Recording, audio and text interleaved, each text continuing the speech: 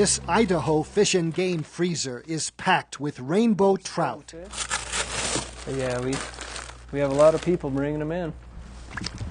After decades of encouraging catch and release, Idaho Fish and Game is now offering cash lures to anglers to get them to keep their catch.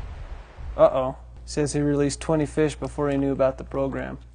With help from Trout Unlimited, Idaho offers a bounty on rainbows in hopes of putting a dent in this non-native population.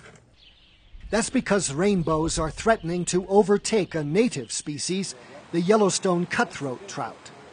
For the first time ever, rainbows are outnumbering native cutthroats in this 66-mile stretch of the South Fork of the Snake River in eastern Idaho.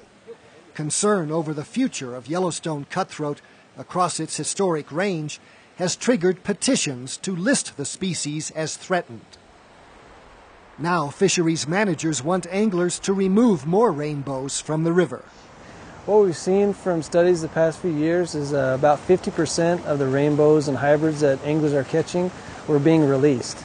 And so we're using this incentive program to try to convince anglers to do the good thing for Yellowstone cutthroat conservation and keep those fish that they've already caught. All right, well, let me show you what we're looking for here. Tiny coded wire tags with numbers corresponding to cash rewards from $50 to $1,000 have been embedded into the snouts of 500 rainbows released back into the river. Anglers bring in their catch to get them scanned for the wire tags. So we went through them this morning, and I'm happy to say that you did have a winner in your bag. You did. It's one of several efforts underway. Spring water releases from Palisades Dam are being designed to give cutthroats an edge over rainbows.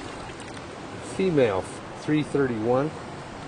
Fisheries managers also are working to keep rainbows out of cutthroat spawning grounds to prevent interbreeding. That's probably the biggest threat to the continued persistence of cutthroat is hybridization with non-native rainbow. As fish swim upstream, crews use barriers such as electrical shock to force fish into traps. Then they hand sort the fish, making sure only native cutthroats, which they mark with pit tags, are allowed to continue upstream to the spawning grounds. As an agency, the public has indicated that they would prefer us to manage for wild and native species. So where possible, we do that.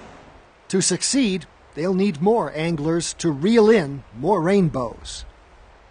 For Assignment Earth, I'm Gary Stryker.